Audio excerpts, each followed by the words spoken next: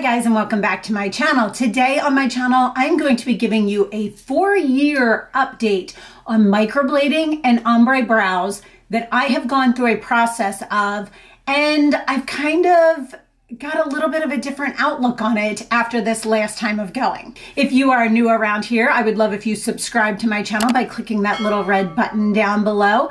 I do have other videos. I have my first video where I ever did microblading, which it did a step-by-step of the process, day by day, what it looked like.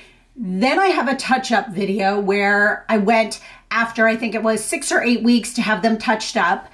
Then I have a 1-year update video where I went and had them touched up. And then at 2 years, I switched over from microblading to the ombre powder brows.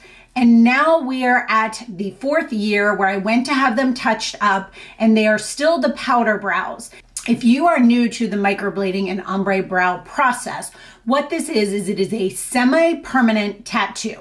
You might be saying, those two words kind of contradict each other because a tattoo is permanent, but this is semi-permanent. This is semi-permanent because it does not go down as deep as a tattoo. Part of the side of them being semi-permanent is they are going to fade over time. Our face also gets much more exfoliation and things like that, so you're gonna lose those top layers of skin quicker on your face as well. So let's start first with my brows and what they look like. I will insert some of the clips from the previous videos here of what my brows looked like before I did anything to them.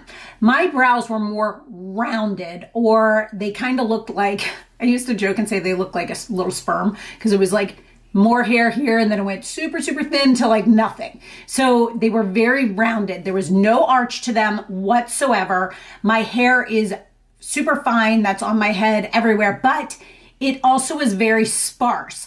I had more hair on one side than the other in the inner center, and then they faded out, and there was no tail to my brows whatsoever. So I actually had to fill them in all the time. I couldn't just go out without filling them in, or I looked like I had no brows, because my hair is also a dirty blonde color naturally, and so my hair on my brows comes in very, very light. So looking back, it actually is pretty funny looking. So now let's talk about the difference between microneedling to the ombre or powder brows.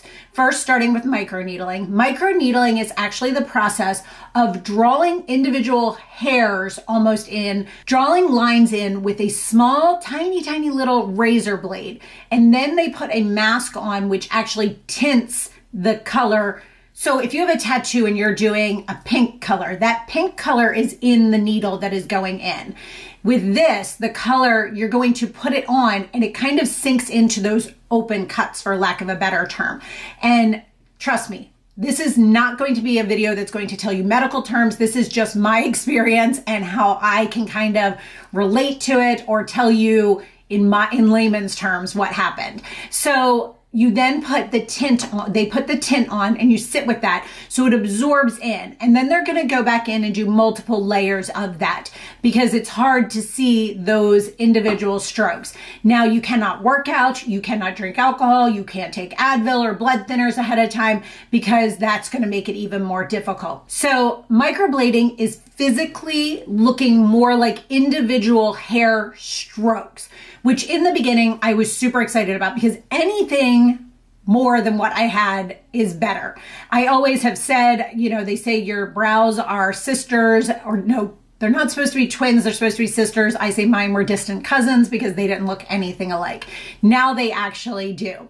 So at the 2-year mark, I switched over to ombre powder brows. I went to a different person. I had gone to the same person for the first 2 years and I really liked them, but I was looking for someone, and I had done my research on this, that was closer to my home, that still had really, really good results and people really loved it, but kind of gave me a little bit more fullness to mine. Mine also, when they faded down to almost a grayish undertone because I use retinols and Retin-A, and you can try to stay away from them, but no matter what you do, it ends up on your brows.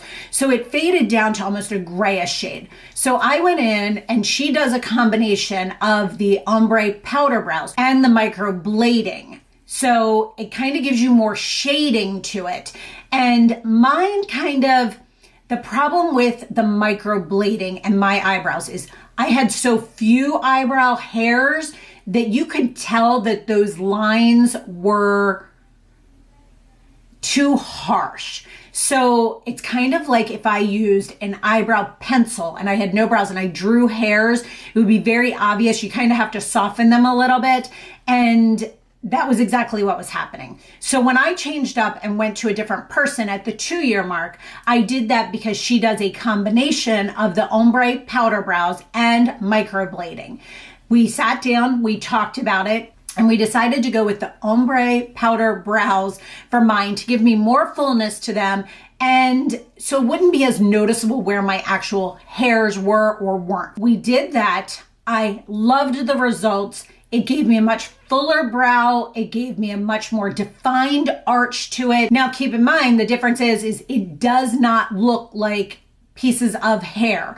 It actually looks like just a coloring in, if I had colored in my brows and then kind of brushed them all the way out so there were no individual strokes, if that kind of makes more sense to it. And that was in 2019. Now I had an appointment in 2020, which we all know that all went to hell in a handbasket. So I did not end up getting my brows done in 2020. So I ended up going back this year in March of 2021 to have my touch-up. So there was a year in between there that I didn't have a touch-up done. Some people are going to need a touch-up every year, like me, using retinols. Some people, if you don't have as much redness to your brows or want as much warmth to your brows, the warmth fades faster than a more standard kind of brownish color. So yours may not necessarily fade that fast. They say you will need a touch-up anywhere from a year to 2 years. It's going to vary by you and your body, how it metabolizes, how much skin you exfoliate, all of those different things. So for me personally, it's about the 1-year mark.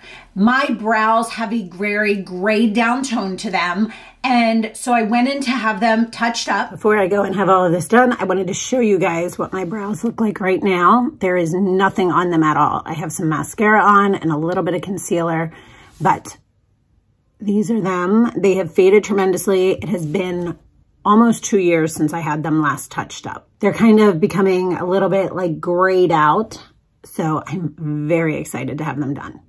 Okay, I just got back home and my brows are done. I love them. I'm so excited. They look super dark right now. Trust me, they're not going to stay dark. It actually fades down after. It takes a couple of days, but I am so excited they got done, and I will take you guys through. Good morning. We are at day 4 on my eyebrows, and I wanted to take a second and show you this real quick. Right here somewhere, you can see the scab is starting to lift a little bit. So we are starting to get through the process. Wanted to jump on real quick and show you guys. You can see how they're getting a little patchy in through here.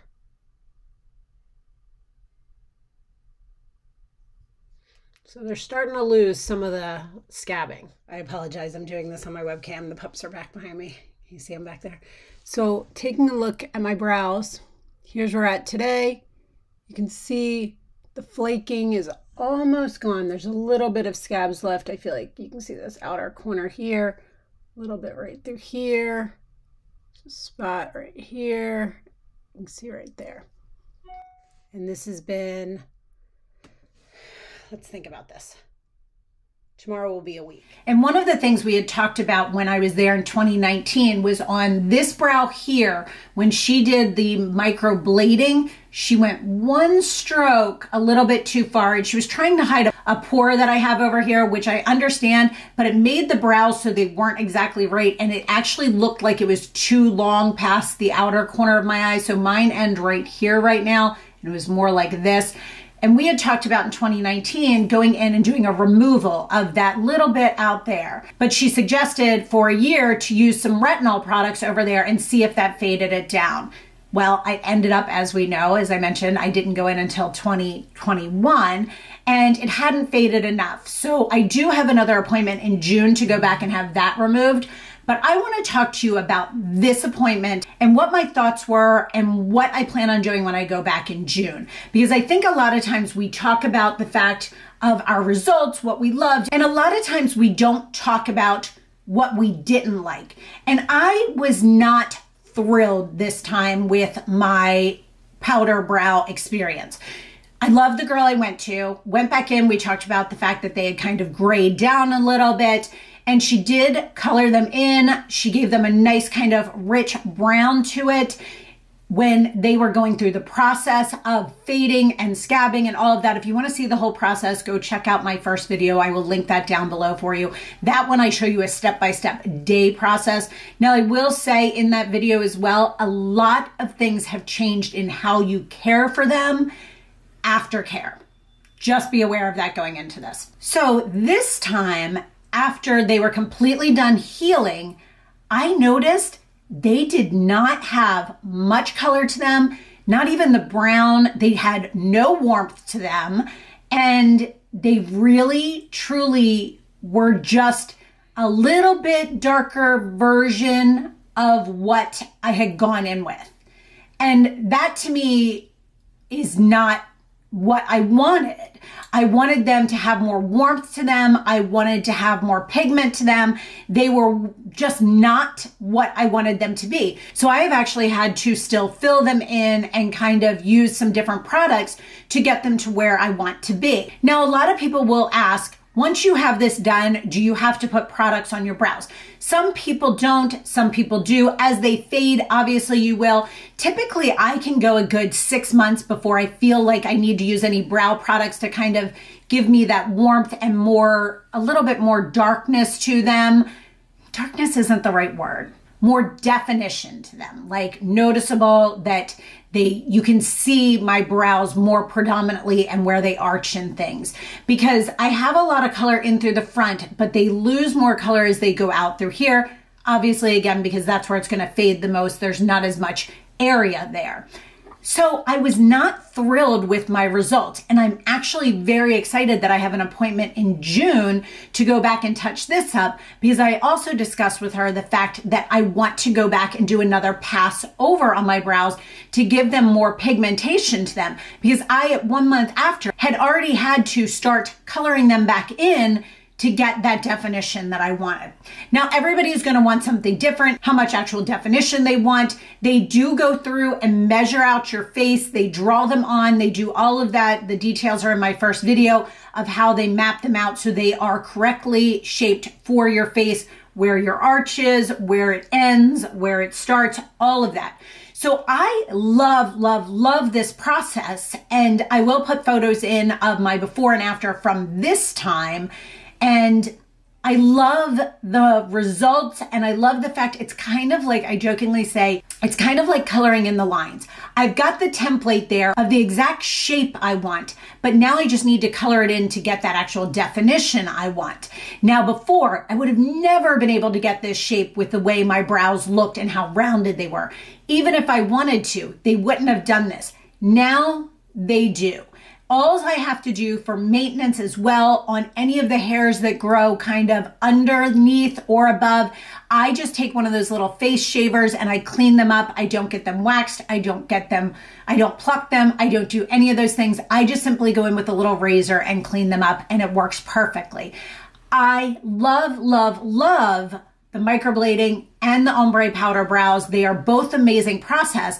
However, I just wish I had more color and vibrance to them this last time around. So I wanted to sit down and discuss my experiences over the 4 years, tell you what I've loved about it, and tell you what just didn't work out for me. Do not be afraid to let the person you're going to know that maybe they didn't come out exactly how you wanted them. This is a service that you are paying for, and if you are going to someone who is reputable and who is good, they will have no problem fixing it to make it look the way you want it to. So those are my thoughts on my 4-year update on my microblading and ombre powder brow experience. If you have any questions about this, please put them down below and let me know. And as I mentioned, if you are new around here, I would love if you hit that subscribe button and followed along here with my channel. I will link all of the videos that I had previously put up about my eyebrow experience down below for you guys. And as always, guys, thank you so much for watching and sticking with me, and have a great day.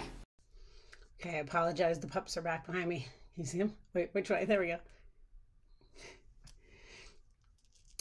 I apologize. I'm doing this on my webcam. The pups are back behind me. You see them back there. So taking a look at my brows, here's where we're at today. You can see The flaking is almost gone. There's a little bit of scabs left. I feel like you can see this outer corner here, a little bit right through here, a spot right here. You can see right there. And this has been, let's think about this. Tomorrow will be a week.